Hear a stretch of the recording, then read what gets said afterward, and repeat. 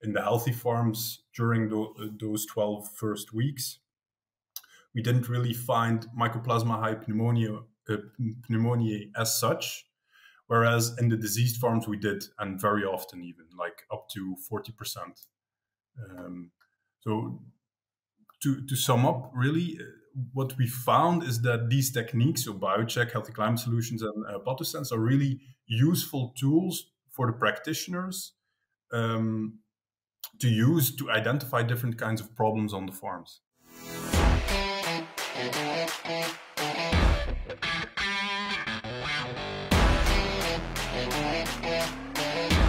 Welcome to the Swine Health Blackbelt Podcast. My name is Dr. Clayton Johnson, and I'm the host of the podcast. Joining me in our podcast studios this week is Friso Griffioen. Friso is a PhD student at the faculty of the University of Ghent and is also working with Darling and Greenings. Friso, thank you so much for spending time with us this week. Why don't you give us a little bit of background on yourself? Introduce yourself for the audience, if you would. Hi, Clayton. Thanks for having me, first of all. Secondly, so my name is Friso Griffioen. I'm a PhD student or part-time PhD student at the Faculty of Veterinary Medicine of the Ghent University. And I also work full-time at Darling Ingredients, which is a company that works in animal byproducts. Imagine being able to monitor your animals and farm climate remotely. The Healthy Climate Monitor combines camera and sensor data, and they will give you real-time insight into behavior, temperature, CO2, relative humidity, ammonia, and air pressure, light intensity, and particulate matter. We give you insight, and you get control.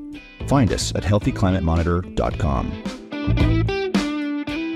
When you're a busy guy working full-time and doing your studies, so we appreciate the time. Let's get right to it. You've been a part of a project looking at some environmental parameters, biosecurity on both healthy and disease pig farms in Europe. Talk to us a little bit about the project. You know, what are you doing to get farms into either category, and what are you learning from those parameters when you assess them? So this is part of a European ICRAT project. And what we're doing is we're working together with 5 partners in total: Belgium, Poland, Hungary, Italy, and Greece right now. And what we're doing is that we're screening, like you said, healthy and diseased farms. Basically, it's a kind of general project on the porcine disease complex. So what we did is, first of all, we selected healthy farms, and we did that based on a set of pre-existing parameters. What is the abortion rate? Is it really a healthy farm? What is the recurrence rate of the sows? What is the mortality rate in both the fattening and the nursery units? And based on that, we then did some more screening to see whether or not they're really fit for our project. And then we basically what we did is that we enveloped them in a screening method, a weekly screening pattern, where we took weekly samples for 13 weeks. And we looked at different technologies that we implemented in those healthy and those diseased farms.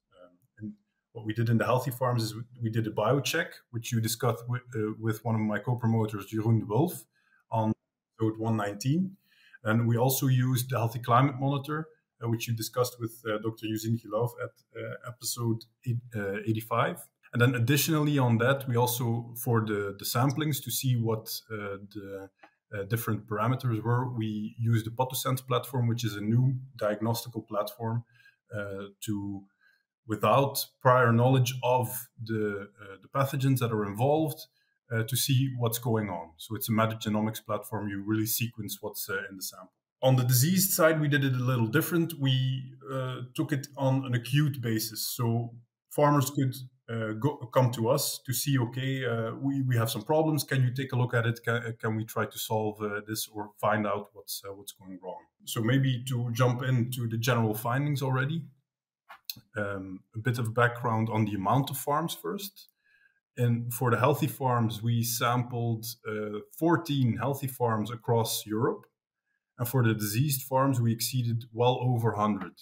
So it's really an extensive, really a big project. And maybe to discuss the biosecurity parameters that we found. In general, the healthy farms had biosecurity parameters according to the biocheck.ugent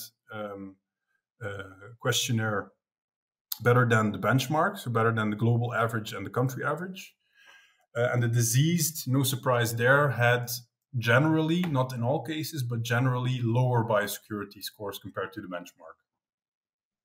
Regarding environmental parameters, in the healthy farms, we saw, surprisingly actually, that there was quite a bit of parameters going the wrong way.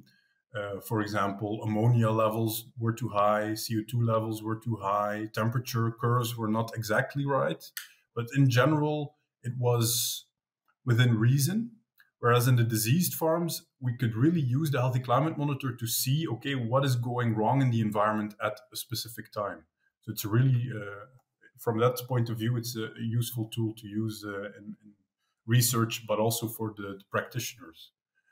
And then lastly, the pathogen spread or the pathogen circulation infection pressure.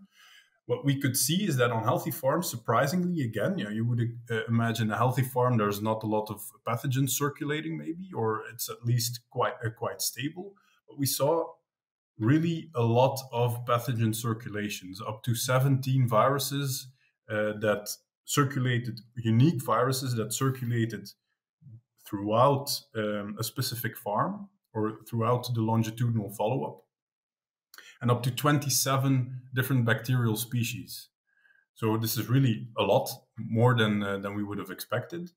But then also we could see that like PRRS or swine influenza, they circulated also, but not very highly. And then if we compare that to the diseased farms, we could see that even though we could pick up similar pathogens using that PathoSense platform, we saw that the more serious bacteria were more often involved, and that at certain time points, the infection pressure was also higher. So a higher diversity of different viruses and bacteria were found on those farms. To give you an example, maybe, in the healthy farms during those 12 first weeks, we didn't really find Mycoplasma pneumoniae as such, whereas in the diseased farms we did, and very often even, like up to 40%. So to sum up, really, what we found is that these techniques, so Biocheck, Healthy Climate Solutions, and PathoSense, are really useful tools for the practitioners to use to identify different kinds of problems on the farms. Do you think, Friso, the best application of those sorts of tools is from a prognosis standpoint? So I use the tools to try and predict what is my future of my farm, so to say, or is it more from an investigative standpoint? I know that my health is challenged. Let me use those tools to try and dive into why is my health challenged, and maybe some parameters or some areas I could improve to make my overall health situation better. I think you can use it for both. So we looked at both situations during this project. And on the one hand, you can find even those healthy farms, it wasn't ideal, so to speak. So they were really high performers, top-notch growth, top-notch feed conversion. But even there, even on the biosecurity, on the environment, and on the pathogen load, you can really still improve. So you can use it from a kind of preventative or monitoring measure, but you can also use it in acute situations, all three of them. So, for example, you have a diseased farm. You have, for example, recurrent APP outbreaks, and you want to find out, okay, what's going on with the biosecurity. Then you can use that screening method to see, okay, this is what's going wrong. These are the different parameters that score less than the benchmark, just as an example. Salmonella presents significant challenges to pig health and performance and poses food safety risks to humans. As the first and only vaccine offering live attenuated strains of both Salmonella cholerae and Typhimurium, Enterosol Salmonella TC from Boehringer Ingelheim protects pigs against both serotypes with a single oral dose. Talk to your Boehringer Ingelheim representative to learn more. Let's talk a little bit, Friso, about how you collected the parameter information. Let's start with the environmental monitors. Were those environmental monitors long-term installed monitors at the farm, something the farmer uses routinely, or was that something you or your team brought into the farm, used one time, but we just used it in that one point in time? Yeah, so again, depending on which part of the project we're looking at, if we're looking at the healthy farms, we used it, we moved it together with the pigs that we followed up. Okay. So if the pigs were weaned, for example, we moved it to the nursery. If the pigs were moved to the fattening unit, then it was used in the fattening unit. So that was more of a longitudinal follow-up. Mm-hmm. I have heard, however, that some farmers are starting to implement it on the regular. Mm-hmm. And then for the diseased part, it was really in acute situations where, for example, occurring, but also acute problems, that we hung up the sensor to see what's going on at that time, and does it fit, or does the environment fit the animals on that specific time point. How about on the metagenomics? You mentioned that as being part of your pathogen surveillance. What sort of samples did you collect for that testing? So for the metagenomics, we selected 3 sample types, specifically in Belgium. The other partners had some difficulty, but they also selected 2 of the sample types. The first one being nasal swabs as a screening method, which is routinely used in for swine practitioners.